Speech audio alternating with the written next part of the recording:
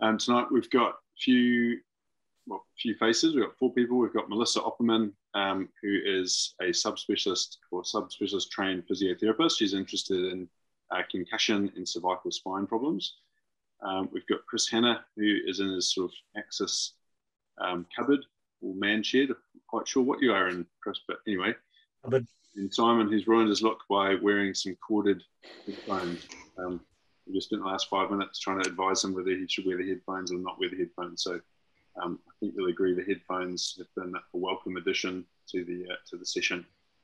So I think we're doing something slightly different tonight. So we're going for an online journal club. So we have posted the links to the articles. Some of them are open source, some of them are not.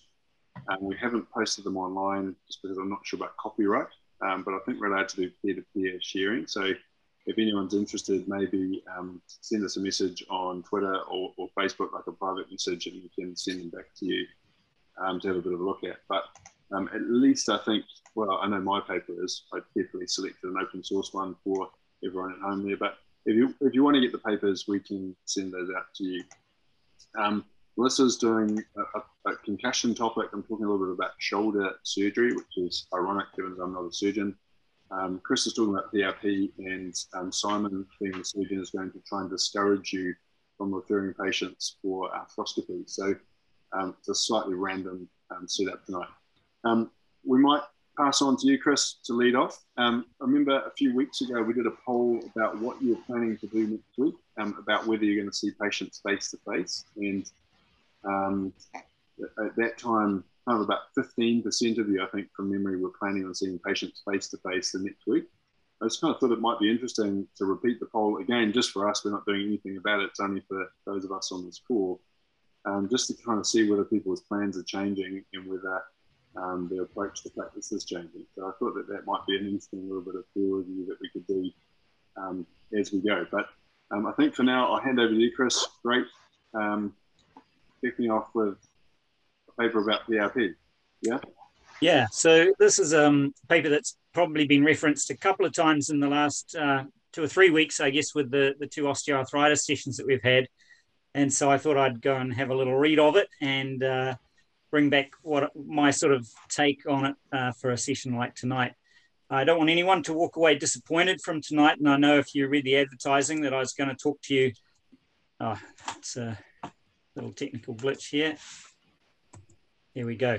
Mike mentioned that I might give you some tips from the workshop. So my little tip for you, if you're struggling to drill through anything, these puppies will drill through anything. So if you've accidentally hardened the blade of the knife you're making and you haven't drilled the holes yet, tungsten carbide tips, they're sold as masonry bits, but they'll drill through anything and keep going. So that's my one little tip for the night. So into it. If any questions come up, just make sure you post them in the Q&A button down the bottom. So down the bottom, look at the Q&A tab, and either I can ask the question or Christian type in some answers. Cool. So the title of the paper is PRP Injections for the Treatment of Knee Osteoarthritis, a meta-analysis of randomized controlled trials. And that pretty much explains the whole paper, really. The authors were from Italy and Switzerland, and they wanted to look at the latest evidence based only on randomized controlled trials, comparing PRP with other injectables. Their approach was pretty standard. They searched a number of the databases that we normally look through and included grey literature. In the grey literature, they didn't find anything useful, but they found a couple of unpublished studies, which they haven't included, and some studies that have been reported as being underway. So there'll be, modifications to this in the future. They used the PRISMA guidelines for meta-analysis, which is pretty standard. And so out of 3,277 papers that they identified over a decade from January 2011 to January 2020, they came up with 34 randomized controlled trials comparing PRP with some other injectable. So it wasn't PRP with any of the oral supplements that are talked about or any kind of treatment or movement or strengthening. It was purely injectable versus injectable. One of the interesting things I thought was how balanced the studies were. 1,400 PRP, 1,426 in the control groups, when they followed them to completion, the numbers over all of the studies added up to be exactly the same. So 1,314 were left in the PRP group and 1,314 were left in the control group, which is probably some kind of statistical coincidence. The controls that they were comparing were quite interesting. Quite a lot of hyaluronic acid, cortisone. Some studies were cortisone with anesthetic, some without. Saline, ozone, and there was one placebo-controlled trial of ozone, and the control for ozone was air, but and then prolotherapy dextrose was used as a control as well. They defined what they considered to be minimal clinically important differences. So one of the things that I think is real important to think about when you're trying to help someone with osteoarthritis is there's never a cure. You can't put it back the way it was when they were 16 and they're not going to have a normal knee. They're going to have something that they can manage, but that's the answer, is that we're looking for a way of managing it. And so when you're looking for a benefit or how does this help, and you get an answer that says, yes, it does, the fact is that sometimes the help isn't that much. So minimal, clinically important differences on the WOMAC score is about 15%. No, that's not right. It's less than 10%, sorry. And WOMAC pain, you have to change it by 15. Stiffness, not so much. Function, visual analog score, the minimal clinically important difference was only 1.37. So that's kind of ballpark. Most people would consider, depending on what they're looking at, 1 to 2 to be an important difference. And you can see the rest of the markers there. The interesting, before they started, baselines weren't significantly different. Age similar, male to female ratio, more females than males, but the two groups were very similar. Body mass index very similar. They've sort of gone through the comparisons for placebo, hyaluronic acid, corticosteroid, ozone. It's all in the paper. I've just picked a couple out here. So this is comparing PRP with placebo. And the interesting thing that was pretty consistent, no matter what you looked at, was that in the first month, if there was an improvement, everybody got that improvement, but there wasn't a significant difference between the PRP and the placebo, or the PRP and the hyaluronic acid. And so the effects become more obvious as you get further down the track. So once you get out to 12 months, there's a much bigger difference at that point. And so that's been a pretty consistent finding. So no significant differences at 1 month, but increasingly significant as the time went by. Sorry, I don't know where I've skipped to there. This is the same table for hyaluronic acid from the paper I'm presenting, but again, very little different at the 1 month for each of these markers. So this is the WOMAC, the overall score, but you can look at subclasses for pain, stiffness, and function. Visual analog scale, very similar. Not much difference at the 1 month mark, but out to the 12-month mark, the difference is becoming more significant.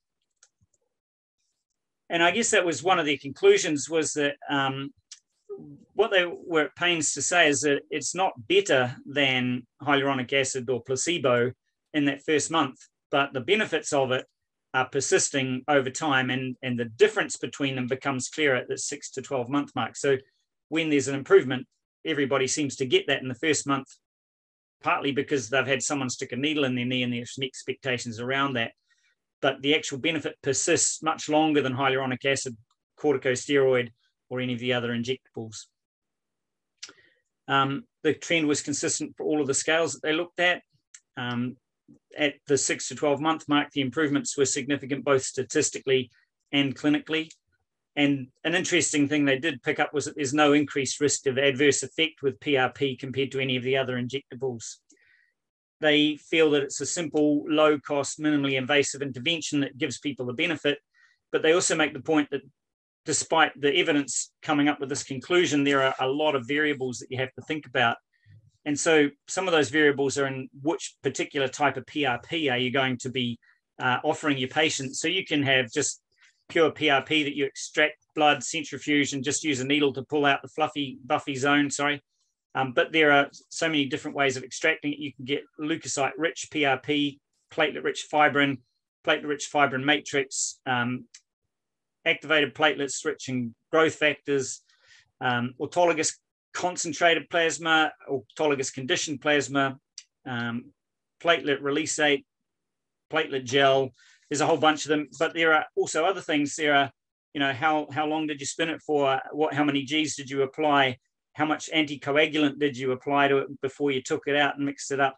How much volume did you use? What was the leukocyte content? Those sorts of things are important as well. And then there's the variables of your patient selection. So is it a single compartment of the knee? Is it mild, moderate, or severe? You know, what's their BMI? Is that going to have an influence on the outcome as well? Is it a primary osteoarthritis that's involving all joints symmetrically, which has a different underlying pathology than a secondary osteoarthritis that's occurred as a result of a trauma? So yeah, there's evidence out there that shows PRP is good for these people. It's better over time than any other injection we have, but it's still a little bit hard to predict in an individual whether you're going to be able to make a big difference for them. One of the important conclusions that I thought that it was just one line that they had in there was that important placebo effects have been shown in almost every knee injection study. So that was just a one-liner dropped in there, nothing followed up. Nowhere in the paper does it talk about how effective the placebo is at changing pain. It only compares placebo with PRP.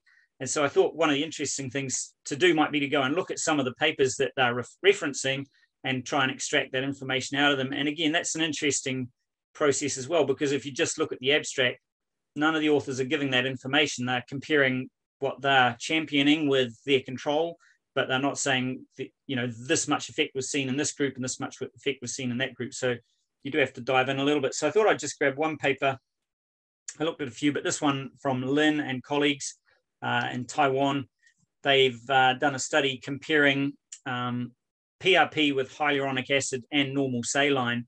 And if you look at this first box here at the 1 month mark, you can see there's this little blue marker here that showed that all of these reached minimal clinically important differences at the 1 month mark. So that's normal saline, hyaluronic acid, and PRP all reached a threshold to give patients a clinically significant improvement in their pain management. Over time, however, PRP is the one that sort of carried that right through till the end, and the difference becomes bigger as we get further out to that 12-month mark. Yeah, so it was just, I just thought it was interesting to see that even normal saline had a significant improvement effect at the 1 month mark. It's just that that didn't persist for any length of time. So that seemed to fly by a heap faster than I anticipated it to. Maybe I should have talked slower or used more words, but yeah, that's my take on it. Were there any questions, Mark? No questions so far. I think your point is a good one around the different types of PRP and making sure that if you are referring someone for PRP that they're using a reputable system and that you have some confidence that you're trying to simulate one of the papers that are being used. It's a comment rather than a question. So I'm not sure whether anyone else out there has anything that they want to add or ask about PRP. We have talked about it a little bit, but it is interesting how the evidence seems to be increasingly showing that there is a benefit of some kind. So all right, we've got one question. I'm working on my laptop here, which is not ideal here in Grandma and Granddad's house. So it talks about what type of PRP do you use or recommend? So perhaps I might answer that because I have recently done a review of the different available systems. So we've just changed to a different product, which is a Zimmer product. There are a few different reasons we've chosen to go with that one. And the main reason is that it's one of the products used in some of the clinical trials. So it has evidence around tendons and some evidence around chondral lesions in the knee. It's also, relatively speaking, a contained product. So it's easy to make. There's less risk of contamination or needle stick injuries and other problems. And the protocol is only one injection. So in terms of it's relatively cost effective. We don't have to go through a 3 injection or 5 injection protocol. So for the patient, they pay for one kit. They have one injection, and we can be fairly confident that we're following a methodology that's been published in the research. So that's what we do there. Chris, there's a question here about the evidence of combining hyaluronic acid and PRP. There are some kits that do put those together in the same kit. Have you got a view on that? I couldn't find any evidence about that. That was one of the questions I have, because traditionally I've used that combination. I personally find it to be better than hyaluronic acid on its own, but I think, possibly that's because the PRP is making the difference. But yeah. I didn't find any evidence on it. No. And here is a great question that I'm really into. Thanks, Tracy. So are there any comparative studies with PRP in exercise and education, which are the best practice kind of treatment options for osteoarthritis over injectables? I wish I knew, but I was sort of focusing in on only the injectables. I mean, that's my question as well, is that, I don't ever use an injectable on its own. I sort of talk to people about the treatment pyramid approach, and at the bottom of your physical things, get moving, get strong. Nothing looks after a joint except the muscles around it. Topical, oral, injectable come next, and then surgical at the top of the pyramid. Yeah, I guess one of the things is a lot of these papers, they talk about rehabilitation in the placebo arm. So everybody gets the same rehabilitation, everybody gets the same education, but the papers never really flesh out what that rehabilitation is and whether it's best practice. So you could read it one of either ways. You could say, look, the placebo arm gets best practice and the PRP arm gets best practice, but I suspect in reality it's PRP or close to nothing. Is I'm a cynical bastard. Anyway. And then one last one here, Chris, is just around what do you suggest or recommend for patients following a PRP injection around timeframes to return to rehab and that sort of thing? So it's not uncommon for patients to get a flare after a PRP, and we don't seem to get the big issues that some of our Australian colleagues have had, where they've had people with quite significant pain. But normally my advice is to allow any flare to settle and then start with gentle rhythmic movement after that. And normally I'd say a week down the track from the injection, if they're asymptomatic, that they should start some resistance training at that stage. The question before about exercise in comparison just rang my memory, just in terms of assets or things that are useful to look at if you're interested. Obviously, there's the GLAD program, Good Living with Arthritis from Denmark, which is a good approach to dealing with lower limb osteoarthritis. There's the PEAK online learning module from Kim Bennell and her colleagues in Melbourne, which is quite good to look at. There's Osteoarthritis Optimism from Greg Lehman, which is very entertaining little video clips on how to self-manage your own osteoarthritis free. So there's a few different resources out there online for people who are interested. And obviously we have the Osteoarthritis Clinic at Axis. So. Nice, Chris. So just any questions, just we'll run any questions or things through the Q&A. So I can see a couple of you put your hand up, but it just becomes more manageable if you can input things through the Q&A. So thanks for that, Chris. If there's any more questions, put them through and we'll come back to him. But I'd like to introduce Melissa, who's going to talk a little bit about concussion in a recent paper in the BJSM. Over to you, Melissa. Melissa's very concerned she's going to start speaking Afrikaans, and that really no one will be able to understand what she's saying. So remember to speak quietly and carefully, Melissa. Okay, cool. I'll try my best. Okay, evening, everyone. Thank you for joining us for this journal club. My name is Melissa, and I work as one of the physios here at Axis, taking care of our concussion patients, and I'm here to give you my thoughts on a recent publication by Reed et al. So they did a systematic review and a meta-analysis on do physical interventions improve outcomes following a concussion, which to me was basically just a review of evidence supporting us as clinicians seeing these patients on why we tell them to continually do their exercises. And this article was published, this is where the Afrikaans starts going. This article was published in the British Journal of Sports Medicine as early as last week, so it's fresh off the press. So they did have two questions that they were going to review or try to answer with this review. So they looked at what is the effect of incorporating subthreshold aerobic exercises, neck treatment, vestibular or ocular therapy into concussion management for acute or ongoing symptoms. But they also wanted to see what would the effect be if you incorporated all these different interventions as an individualized, tailored, presentation-specific multimodal intervention into the acute and ongoing management of concussion. So they looked at 12 randomized controlled trial studies. 7 looked at this active rehab approach. 1 looked at if you only applied vestibular therapy. 1 looked at only neck treatment, and then 3 looked at if we did this individually tailored multimodal intervention, what would be the outcome. And so from the get-go, I kind of just love the introduction of this article because normally with any article around this topic, we are met with this elaborate definition of concussion or mild traumatic brain injury or whatever the authors decide to call it for that day. But with this review, the authors started this paper off with concussion is a common injury that is often poorly identified, underreported, and undermanaged. And, finally, someone just kind of gets it. This condition is a big problem. It affects a big part of our population. People are not reporting it, or they're badly reporting it. And, they're using this let's wait and see approach. And in some cases, it's being badly managed. So it was kind of cool to just get the introduction starting off that way. What do we know about it already? As concussion as an injury, most adults recover in 14 days. So within that first 2 weeks, it's the 10 to 30% of patients that will have persistent symptoms negatively affect their quality of life.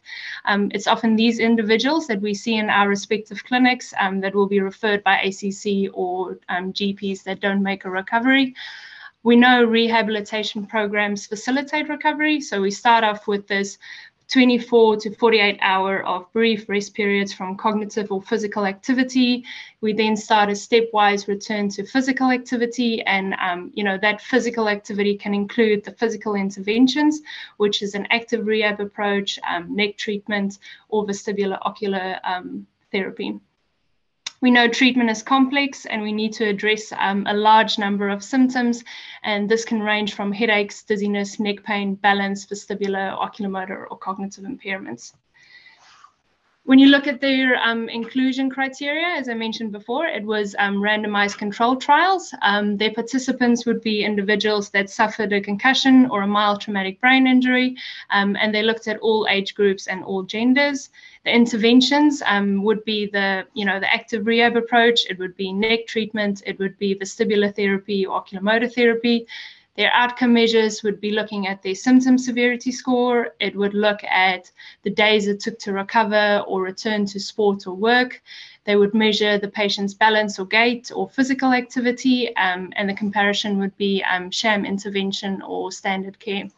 And I think just, for a definition, what the authors described as subthreshold exercise would be exercise at 80 to 90% of heart rate, where our symptoms would then be, or these patients' symptoms would be exacerbated. And so that's like the active rehab approach. The authors included these tables at the end of the article that looks a bit more into depth into each of the randomized controlled trials that we used. And so they looked a little bit more into depth in the study groups. They looked at the comparison versus the intervention, what was the outcome measure that they used, and then what was the actual outcome of that randomized controlled trial. So I strongly encourage you guys to spend a bit more time looking at those tables, because you soon will find out it's not all as it seems. And so I think we see this with the first intervention, the active rehab approach. This was the author's outcome. So they said, small to moderate effect in reducing symptoms after a concussion. So for the authors, at worst, it meant that exercise had a small effect in reducing symptoms. But importantly, it showed that it didn't make the symptoms worse. And so the review found actually no difference in days to symptom recovery between those receiving the exercises and the comparison group.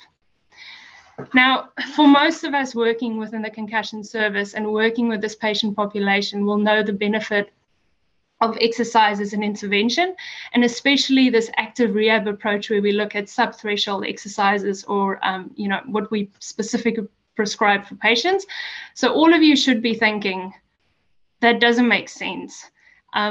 You know, how can we say that exercise doesn't really make a big difference to patients? So I actually spent some time looking at those different randomized controlled trials that looked at subthreshold exercises and intervention. And I looked at the study design, and I looked at what was actually the comparison. And so this is what I found as a limitation for me for their methodology. They had small study samples that they then further divided into comparison and intervention. It often was a study sample that comprised of young adolescents, so they normally were already fit and young. Would you then see a difference between comparison and intervention?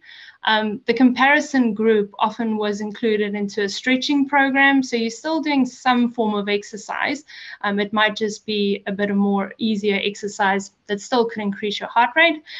Only one study looked at Buffalo concussion treadmill test, or explicitly mentioned that it looked at that.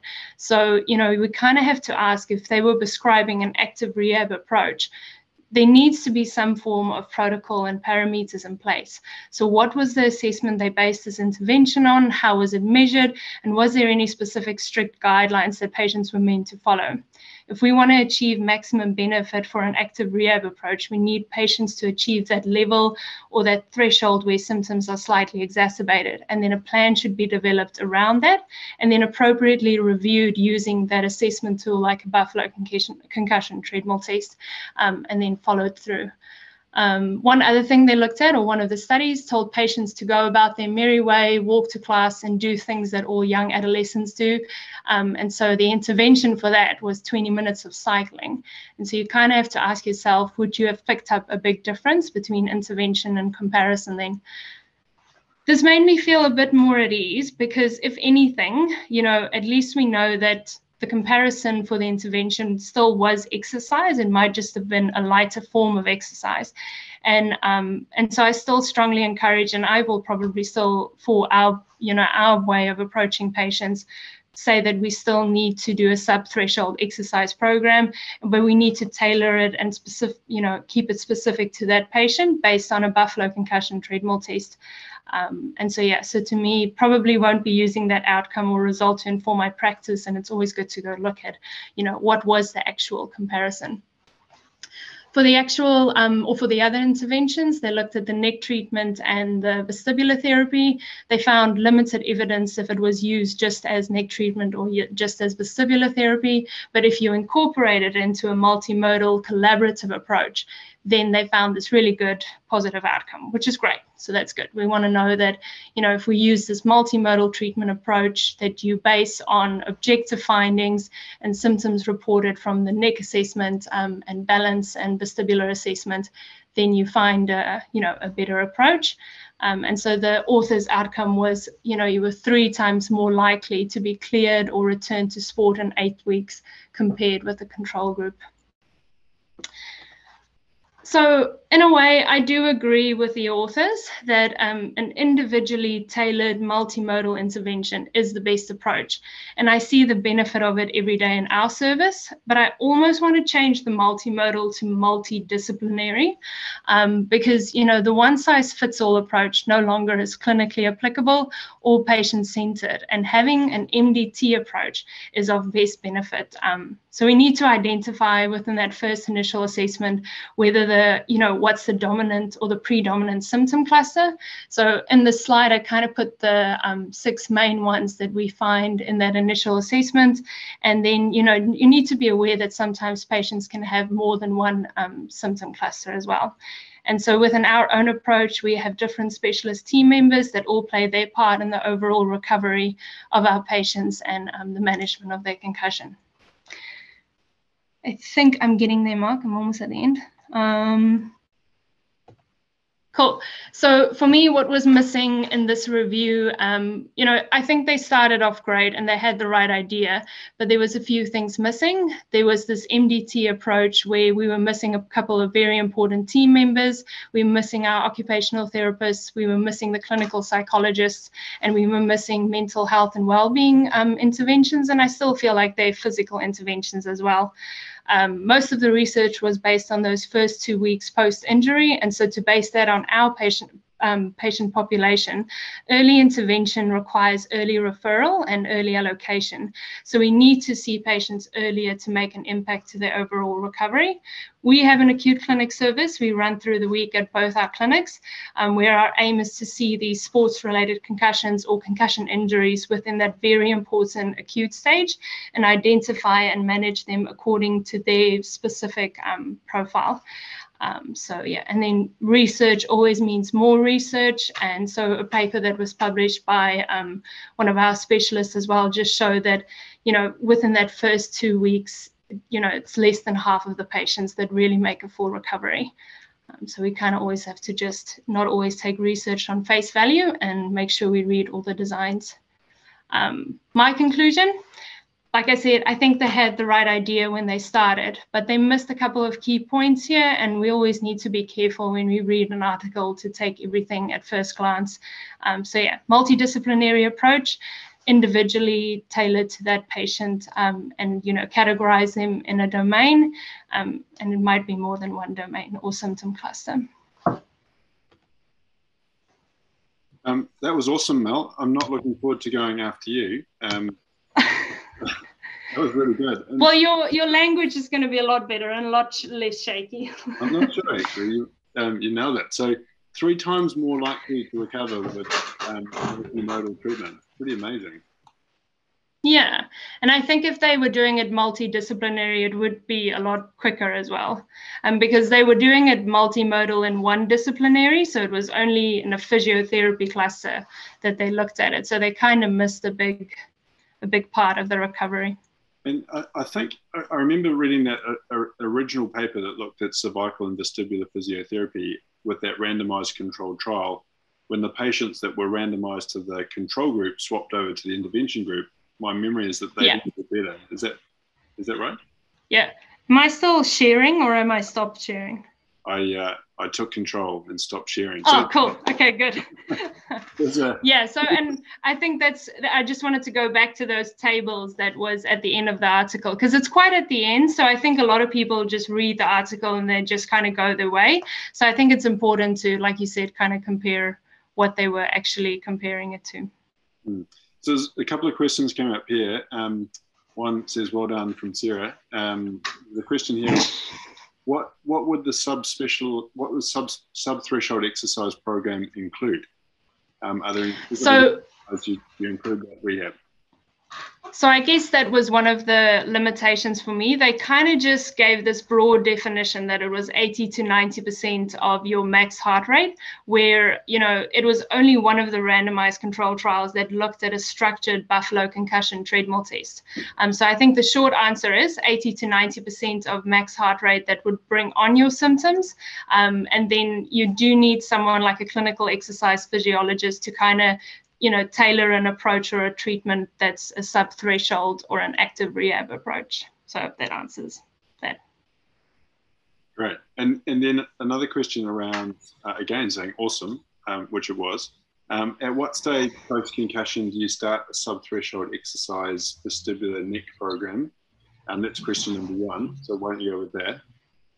Okay, so these RCTs, like this review, focused at that first 2 weeks. And so I think it's very difficult to apply it to our patient population, because it would be great if we can start in those first 2 weeks, which, we're trying to do with our acute clinics that we run at the clinic. Because that's when you can really start with it. So I think if you can identify impairments both for the neck, for exercise or vestibular early on, you can really start to make a difference. And that's what a lot of the research is showing now as it gets published. And the second part to that question was, do you think there's anything in the paper that will change your practice, or is it more just reinforcing your practice? No, I was a little bit upset when I saw, and I hope my meme gave that emotion, when I saw that they weren't really pro-exercise, which, in our practice, we give every patient some form of structured exercise program. So if anything, I kind of question their outcome. And so I think, to me, what I would change is the multidisciplinary approach and, giving patients the exercise. So kind of what we're already doing and just reinforcing what we're doing. Mm-hmm. I think possibly the last question is around in your experience, would you in a physiotherapy role look at breathing pattern dysfunction with concussion clients, help clients achieve a state of rest, or would that be something you delegate to others within the MDT?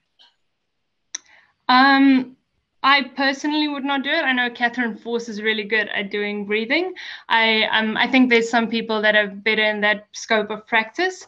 But yeah, it's definitely something we do advocate for. I know our occupational therapist does a lot of good work with that as well. So yeah, I think it's, staying within your scope of practice, and if you've got the expertise to do it, by all means go. But I'm always happy to give that one to someone else. What I would say, though, is I think you're very good, and I think most of the team is very good within their consultation at offering reassurance and encouraging calm. So it might not necessarily be prescribing breathing activity, but I think we all have an opportunity with whatever condition to provide some form of reassurance and whether that's from some education. I think you do pretty well, Melissa, so I wouldn't Cool. do it there. Thanks. So, any more questions, feel free to kind of keep popping them through. I'm just going to quickly share my screen. And so my paper is also hot off the press at the BJSM. It's the first time I've ever shared an online presentation. So it's a randomized controlled trial from Finland, which compares two surgical procedures for the treatment of anterior, inferior, bog standard anterior instability. And one of the things that drew me to this is because there are not that many randomized controlled trials that look at surgical interventions. And so I thought that was worth talking about. From the looks of this looks like it's going to be the start of a kind of more long-term follow-up study. So this is looking at 2-year outcomes, but I suspect what we might see over the next kind of 5 to 10 years is what the longer-term outcomes are. These are some kind of crappy pictures that I got off the internet, but I just wanted to be sure that everybody knew what we were talking about with regard to these two operations. So a Bankart repair done arthroscopically tries to restore normal shoulder anatomy, so repairs the damage that happens during a dislocation, repairs the labrum, as opposed to a Laterjet procedure, which is the other surgical arm, which is a non-anatomic surgical procedure, which involves taking the coracoid process, essentially bolting it onto the anterior aspect of the glenoid to try and make a mechanical block for further instability. So they're two quite different procedures. And I'm just going to actually have to lose the pictures because I can't see my slides. So there was quite a reasonably good sized cohort of 122 young men. So important to highlight that there were no young women in the cohort. So it does kind of limit the generalizability of what we have to women. And while the cohort did have some sporty patients in it, there wasn't really discussion about what sport was performed, what level of sport. But as you'll see in a minute, it does talk a little bit about return to sport and how successful people are at getting back to those sports, which in this cohort was not that successful. The primary outcome measure was further instability or further surgical intervention at 2-year follow-up. But they do also look at some secondary measures like patient-recorded outcome measures, a feeling of apprehension, radiologic measures of osteoarthritis. So everyone had an X-ray and an MRI scan at 2-year follow-up. And so there were a range of different secondary outcome measures. Ooh, my computer's saying no. Anyway, so then the main outcome was that there was a significantly different rate of recurrence between the Bankart operation and the people that had a Laterjet, which for those of you that have read about these types of operations before shouldn't really be a big surprise, because there are some quite large cohort studies and case series which show that there is a lower rate of recurrence with people that have Laterjet operations. So that's fairly significant, 21% compared to 2%. So I guess that's an important thing to counsel our patients, that if we are thinking about referring them to consider a Bankart operation or an arthroscopic Bankart operation, they may need to accept that there's an increased risk of recurrence. And so thinking about what sport they play and quantifying the risk of further instability might be an important consideration. So this may not be something that you want to offer collision sport athletes or those who have more high demand jobs. The other thing here is that the patients who had a Laterjet operation were more likely to return to their previous level of sport. So if we have a look, that's at 2-year follow-up. So at 2 years, people who played competitive sport who had an arthroscopic shoulder procedure had a 9% probability of getting back to sport, which is pretty sad, really, which either speaks to the finished population or the quality of the surgery or the surgical procedure itself, because we'll talk to Simon in a minute, but it'd be interesting to get his take on what he thinks an acceptable level of recurrence is with a surgical procedure, because that is not wildly different to the results of rehabilitation in young active people. One other thing that was interesting in this group is that the risk of surgical complications between the two groups in the study was quite similar. There are other studies which show that the Laterjet procedure has a higher rate of post-operative complications. There are some studies which show that your shoulder is stiffer afterwards, which is something to consider, which perhaps is not as important in people playing football. But if you're looking at some more artistic sports or people that do a lot of overhead activity, the Laterjet is going to be problematic. And the 2-year follow-up means that we don't really know what the longer term outcomes are with these surgical procedures in terms of developing osteoarthritis, chondral disease. But what the study showed at 2 years, based on X-rays and MRI scans, there were no major difference between the two groups. So I guess the main advantage, I think, of this paper is its study design. So the randomized controlled trial aspect is a definite strength. There's no blinding, obviously, because one's an arthroscopic procedure and one's an open procedure. But I guess the weaknesses here we kind of talked about as we went through, that there's a relatively speaking short follow-up period, a limited number of sports participants, and I find that number of returning to sport quite hard to interpret or kind of accept. And I guess two things that for this audience, which I think are predominantly a sports medicine and a physiotherapy audience, there's no real discussion about the type of sport that was played, and there's no real discussion about return to sport process. So how were they cleared to return to sport? Was that standardized? There's no real information about the rehabilitation protocol. Was that standardized across the two groups?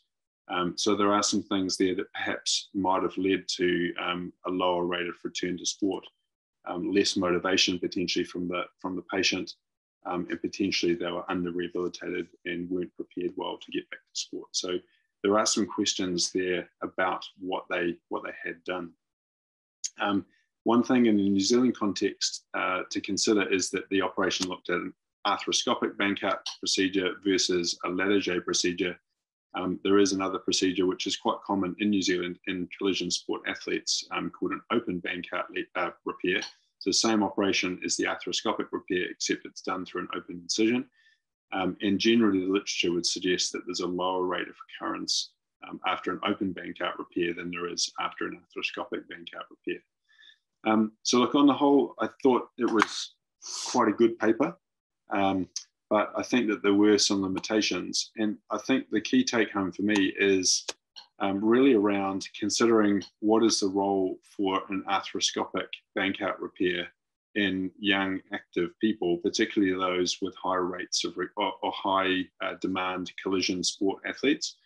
And is that an operation that you would want to consider if you were, even a professional footballer, whether that you wouldn't classify that typically as a high risk sport? There might be some upside in terms of return to sport. You might get back to playing quicker. But if you return to sport, the probability of return to sport is less than 10%, and your risk of recurrence inside 2 years is over 20%. That may not be an operation that you would want to consider. So I thought the paper was a good one. I think any sort of randomized controlled trial is worth discussing in a sports medicine context, because there just aren't that many.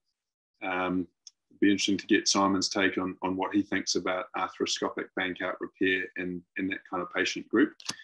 But I see there's a question there for me. It's me. So any consideration to which surgical procedure, anatomical variables, wingspan, factors of activity, not really in this paper. So that's, I think, part of the active decision making. So that they're all grouped together as young, active male patients who've had anterior instability. So that's really the main consideration in this paper. There's no sort of more stratification saying, well, look, are these patients, are there sort of individual things about them that probably will guide our treatment decisions. So I think all of those things are important considerations. What do they do? What do they look like? What is their probability of returning to that high demand activity, and do they want to? So those are all, I think, important things to take into consideration. Simon, do you ever take it? What do you? Yeah. I think it's a great paper and well presented. They this is my favourite shoulder operation by far, the Laterjet, and I sort of came back largely doing arthroscopic Bankart repairs, and a 22% failure rate is about what I've found as well. And when you think about it, that's every fifth person you've operated on comes back with a poor outcome. Like it's incredibly frustrating. And you go in there, they come to see you for an operation to stabilise their shoulder, and 1 in 5 it doesn't work. And can you go back to sharing your screen and showing that that graphic, just a picture of the Laterjet? Because the essential lesion when somebody dislocates their shoulder is the Bankart lesion. And if you go that slide before that, it's the detachment of the labrum there. So the attraction to surgeons of a Bankart repair is that you're correcting the anatomical defect. So you're doing something anatomic. You're reattaching what was torn off to cause the recurrence in the first place. But in some people, not only have they torn off the labrum, but they've also worn away the bone, especially in people who've had multiple dislocations, or they've fractured off a bit of bone. So the actual glenoid rim is narrower. And so that's sort of where people use the Laterjet, was where somebody had bone loss, or in somebody who's had a failed arthroscopic repair. You know, the Laterjet was the backup operation because it was seen as something that was non-anatomic. But as I worked through my shoulder practice, you sort of notice that actually the patients came back recovering much quicker than after an arthroscopic repair. Often it's sort of 3 months, they're moving the shoulder and feeling much more stable with a much lower recurrence rate. And I kind of feel that this operation makes you believe in a divine being and intelligent design, because it's like you're trying to stabilize the shoulder and you need a piece of bone. You look around and there's one right there, just sitting up to 3 centimeters from the glenoid where you need it. And not only that, it's got a big long tendon attached to it, which when your arm's in the position of instability, runs exactly in front of the socket to hold it in place. So the effectiveness of this operation isn't just about the bone block, it's also the fact that it's got the conjoint tendon attached to it. So it's a sling effect in the position of instability. And those two things together make it kind of bulletproof. So, I mean, I've now sort of largely stopped doing shoulder surgery, just doing knee, but that by the end of my sort of shoulder practice, that was largely the only operation I was doing for shoulder instability. I would look for any reason, you know, any sort of bone loss or contact athlete, collision athlete, because it just works. In patients, when you talk to them about the option of an arthroscopic or they don't really mind, you know, they sort of look at you and glaze over. Really what they want is their shoulder to not stop dislocating. And there's just no question that the Laterjet does that better than an arthroscopic repair. And especially in a high-risk athlete, I think it's a no-brainer. There's probably a little bit of concern about what happens long-term. You know, is this non-anatomic thing going to lead to risk of arthritis? And there are some bad complications that you can get from it, like fracture or screws being placed in the wrong place. So it's not perfect, no operation is, but I think like anything, if you do a lot of it, you get better and those complications get reduced. So I'm a strong advocate of the Laterjet. I was thinking about this in reference to Benji Marshall. So I don't know if you guys remember, but Benji Marshall early in his career just had recurring shoulder instability. And I don't know what procedures he had, but I suspect being based in Australia, he probably had some arthroscopic procedures with a view to returning to rugby league quickly. And I suspect then he dislocated and probably ended up with a Laterjet. So that's a really common sequence. But now I think if you saw any collision athlete, no matter what degree of bone loss, I would argue that they should have a Laterjet as their primary operation. Yeah. I mean, that period of time, you know, recovering from 2 shoulder surgeries probably kills most players' professional sporting career. Absolutely. Yep. Absolutely. Yeah. would come back from that. So, and in terms of like long-term risk of arthritis, it's probably the number of dislocations that's more important than the surgical stabilization procedure. Some of the old ones were really quite brutal, not Laterjet, but other ones where they're putting staples in the front of the shoulder, and they were strongly associated with operations called the Putty Plat and others that really did have a big correlation with stiffness and OA, but that hasn't really yet been shown with the Laterjet, and it's been around a long time. It's a French have been doing it for decades, so there is some long-term data on it. But yeah, I did look at the long-term data, and it looks more encouraging than I thought it did. But it'll be interesting to see what happens to this cohort over the next. Yeah, it's a great trial. It's a great trial. So anyway, enough about that. You've hijacked my paper as well as your paper, so I'll do my best to butt into your paper. Yeah, sorry there. So I will do this, and then can I share screen? Share screen on that. Oh, are you going to let me to share the screen or not? Just giving you the authority. The authority, okay. Desktop 2, I'll do that. Share. Is that sharing okay? It is, good. Good. So yeah, this after a paper talking about what a great operation Laterjet is, I'm now going to talk about a paper that sort of discourages people from having surgery. So this is quite a well-known study called the FIDELITY study. And this particular paper is just presenting the 5-year results. And so it's comparing arthroscopic partial meniscectomy for a degenerate meniscal tear and compared to placebo operation. And it's quite, there's a few studies like this, but I think this is one of the most well done studies on it. And I'll sort of talk through why as we go through the methods. So this is the sort of flow chart for it, and to talk you through it, they looked at 205 patients. And the thing I find extraordinary is that there were 24 who declined to participate. Like if you ask 205 New Zealand patients, look, we're going to give you an operation, either a real one or a fake one, I'm pretty sure there'd be like 5 who would agree. But in Finland, there were only 24 out of that 200 who didn't want to participate in this. So I find that extraordinary. And the 18 got better while waiting for the operation, but these were the sort of patients they were recruiting. So they were aged 35 to 65 years. They had to have symptoms for more than 3 months. They had to have a degenerative medial meniscal tear. So this was only medial meniscus. And they had to be unresponsive to conservative treatment, but no advanced knee osteoarthritis. So a little bit of cartilage change was acceptable, but no significant osteoarthritic change. But I think a relatively short duration of symptoms there of only 3 months before they were able to be enrolled. So then following it through it, they had 160 who underwent the arthroscopy, and then a handful of those were excluded because, say, they had a tear in the lateral meniscus or significant chondral flap or underwent a repair or microfracture, leaving 146 that were randomized. And so what they did to the 2 patients was bring them to the operating room. They were randomized either to arthroscopic partial meniscectomy or to placebo surgery. So the surgeon wasn't blinded, but everybody else, including the people doing the follow-up, reading the x-rays, and even writing the paper were blinded. The patients in the arthroscopic partial medial meniscectomy group had the damaged part of the meniscus removed. In the placebo surgery, they actually had an arthroscopy, so they had a full arthroscopy, and the surgeon pretended to take out the meniscus. So the paper says that they simulated the sounds of a meniscus being removed, used a shaver, and then took the same amount of time as for the other procedure. And yes, I'm not sure how they did it. I guess they could just turn the shaver on and wave it around. Yeah, sure. Well, that's a good impression, actually. Yeah, good. Thanks. And then analysed a few lost to follow-up in the 2 groups.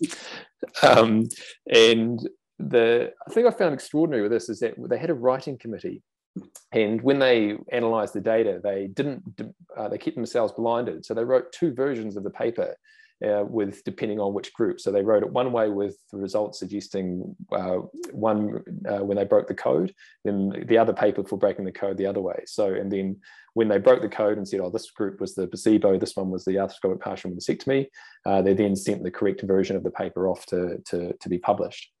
And they've already published their 2-year results, and this is now out to 5 years showing the same thing, that the WOMET score, which is a patient-reported outcome measure, no difference at all between placebo and arthroscopic partial meniscectomy. And this isn't sort of new. There's a few other randomized trials, all seem to be from Scandinavia. They must be happy to have sham surgery in Scandinavia.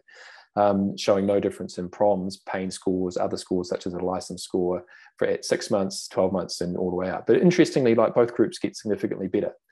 So even the placebo group got better from having a camera put in their knee. Probably what they got better from was this sort of surgically induced physiotherapy program that all patients went under afterwards. But certainly there was improvement in both arms, but no difference. But what's the new finding from this study is that now out at 5 years, they took x-rays of everybody. And this is sort of a terrible way they presented the data, but essentially that score at the bottom, ORSI score, is a measure of radiographic osteoarthritis. So it looks at joint space narrowing and osteophytes. And the grey or the dark grey lines are the placebo surgery, and the white lines are the arthroscopic partial meniscectomy. And so this is the change in the degree of radiographic arthritis from preoperative to 5 years. So the bigger the number on that x-axis along the bottom, the more progression they had of arthritis. So you see all the people in the placebo surgery tend to be at this end of the graph, which means they had less progression of arthritis, but there's more people with progression of the of arthritis in the people who had an arthroscopic partial meniscectomy. It wasn't a huge difference. It was about a 13% difference in progression of arthritis, but definitely measurable and definitely worse in the arthroscopic partial meniscectomy group. And this is kind of perhaps maybe what you would think, right? So when you do an arthroscopic partial meniscectomy, you kind of have to judge how much meniscus to take. And so sure, you'll be taking a bit of defunctioned meniscus that's not really doing them any favors, but you also don't want them to re-tear. So you tend to sort of take a little bit more just to make sure you've got a stable margin before you finish.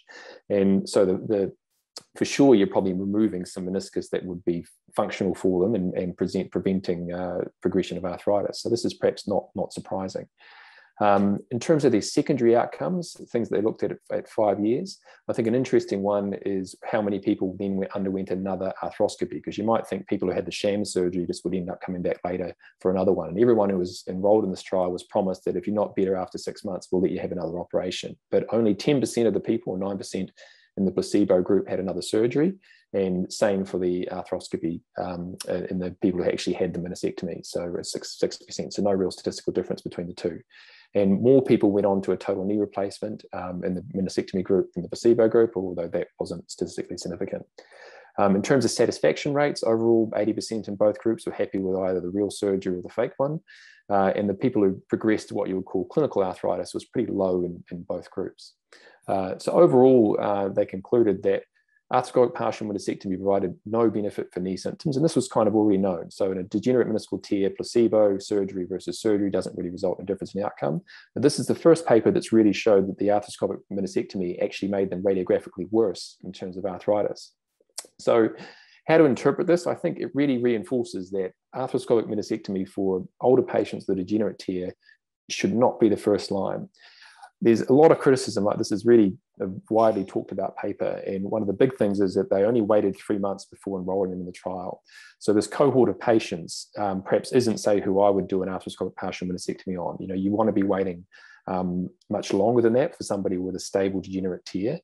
And it doesn't include people who've got a locked knee, so a big fragment that's displaced, or a flat folded down the gutter, which really that sort of mechanical structural problem, it's very hard for that to see how that can get better without a surgical procedure to remove it. But that's actually a fairly small subgroup of patients, right? You can usually tell quite clearly from the MRI scan which ones those are, because you can see the meniscal flap folded down or the bucket handle tear flipped forward. But there's I think a different cohort of maybe somebody who's been 5, 6, 7 months down the line, who doesn't have significant arthritic change, but still has persistent symptoms, who can get better after the surgery. But in truth, you know, I say that I've got lots of patients who that's happened to, but you also don't worry if they got better because I did the surgery, because of the placebo. So I think just the overall message here is just be very cautious recommending an arthroscopic procedure in somebody with a degenerate meniscal tear, and it should never really ever be your first line treatment unless there's a displaced flap or locked knee. So I'll de-share there. Cool. I'm sure there's some questions probably about that. So, I mean, I have a question. So I was at a conference where there was a super heated argument between one of the authors of this earlier paper and one of your orthopedic colleagues about what is a degenerative tear. And so is someone who goes out and twists their knee and goes from having no symptoms to suddenly having quite a few symptoms quite quickly. So there's some form of trauma, but has a degenerative pattern of tear, so like a horizontal tear or something like that. Yeah. Would you consider that to be a degenerative tear, or is that a traumatic tear? Yeah, I find that hard to elucidate too, right? And does it really matter as well? You know, like, but there's definitely different characteristics of tears. You know, horizontal cleavage is different to a flat tear. It's different to a meniscal root tear, different to a big bucket handle tear. But all of those tears can be either degenerate or traumatic in nature. And you know, in this country, right, everything's traumatic because of ACC. So everybody remembers an injury, and patients are sort of attuned to that. So I still sort of wonder how I would replicate this trial in New Zealand. And I would find it extraordinarily hard to convince people to have a sham surgery. And I wouldn't be telling them to do that even at 3 months, right? You know, I think it's when you've got a single patient sitting in front of you, this data sort of tells you to be cautious. That's how I sort of interpret it. But really, you know, whether you decide on to offer them surgery is a factor of what their symptoms are, what the MRI scan looks like, how long, what other treatments they've tried, you know, and also if they're on a time course. And the struggle is that the people, even with the placebo surgery, got better. So if you do the operation, whether it's actually making a difference or not, they will come back and give the surgeon the impression, yeah, I got better. So that reinforces the surgeon's idea that I did the right thing. But it may not have been the active surgery that made it better. And there's lots of operations which are probably in this category, like shoulder acromioplasty now. The study's showing a similar thing. Surgery is a really powerful placebo, and it's hard for surgeons to tease that out, because when you see the patient back in clinic, they tell you they've got better, you think you've done a good job. A couple of questions. One, I suspect you can't answer. It's about, is sham surgery, does it have a better outcome compared to no surgery? So we talked a little bit about placebo. As far as I know, yes. Yeah, you want it to, because they're not blinded. It's the placebo effect it's the thought process, right? The patient has to believe that they've had the surgery. So making the cuts is different to just pretend. You know, if they don't believe they've had the surgery, then the placebo effect is not as strong. But I mean, the act of putting the camera in the knee and rushing the water around, did that have an effect? I mean, who knows? I mean, they may be able to have just made the cuts and then slapped the patient in the face and woke them up, and their knee would have got better. You don't really know.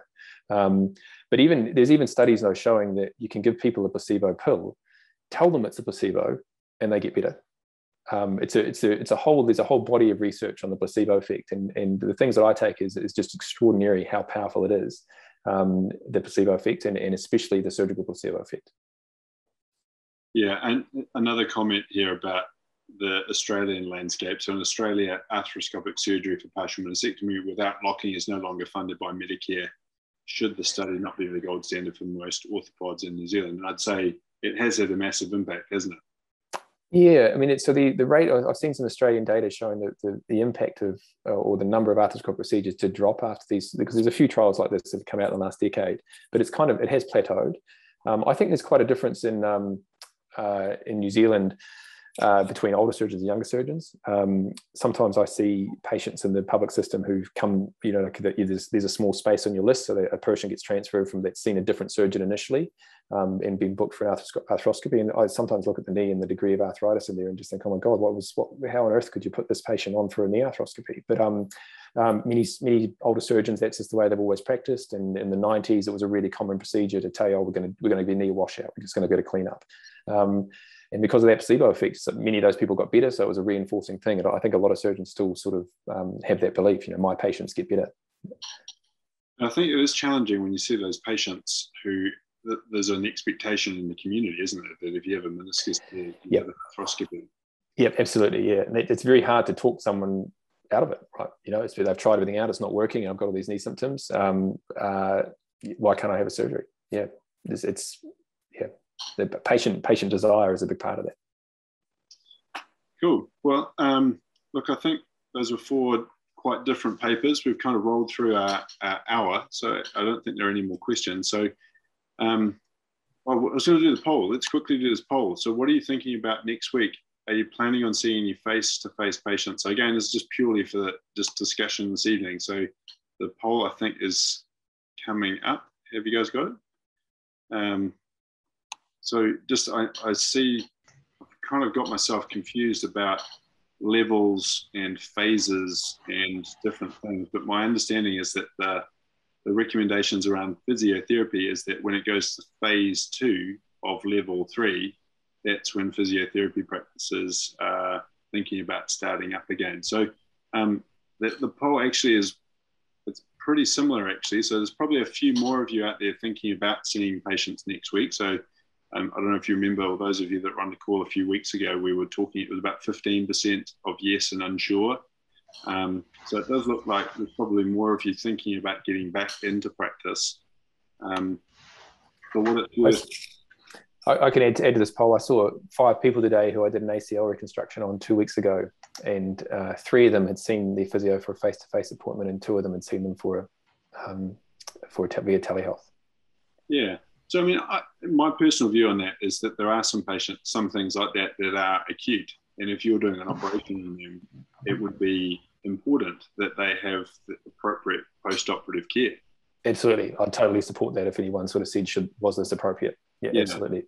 So, I mean, I have started to refer some patients specifically back to physiotherapists because I know that they are able to see patients. So, there's something from Rose, a link for a petition.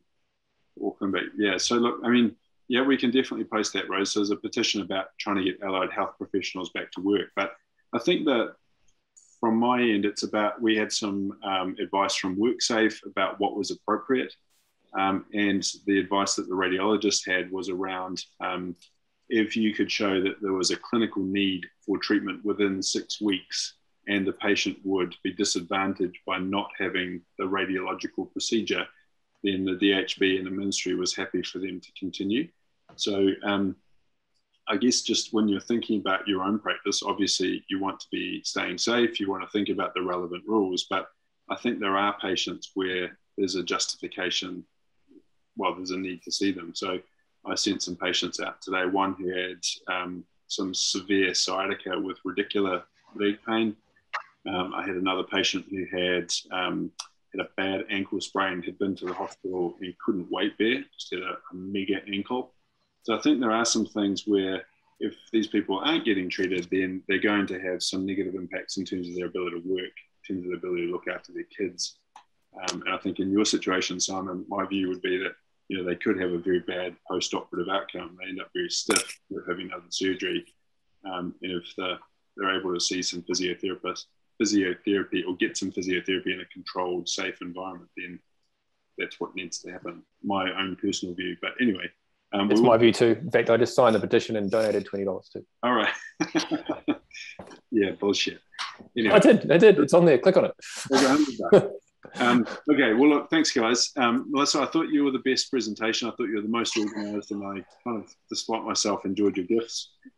Chris, I totally agree about drill bit. That was important, and I'm impressed also, Simon, that you're able to eat your fish and chips that you bought on the way to the and make some slides and present them well. So, well done, guys. Thanks very much. And I think we'll probably do this again next week. I remember we did the discussion is to have not a COVID topic, but we might try and pull something together from some colleagues in Melbourne around how they have practiced in an increasingly COVID infected landscape. So things about deep cleaning and masks and whatnot. So we'll see how that all goes. So thanks for joining us, and we'll look forward to catching you maybe next week.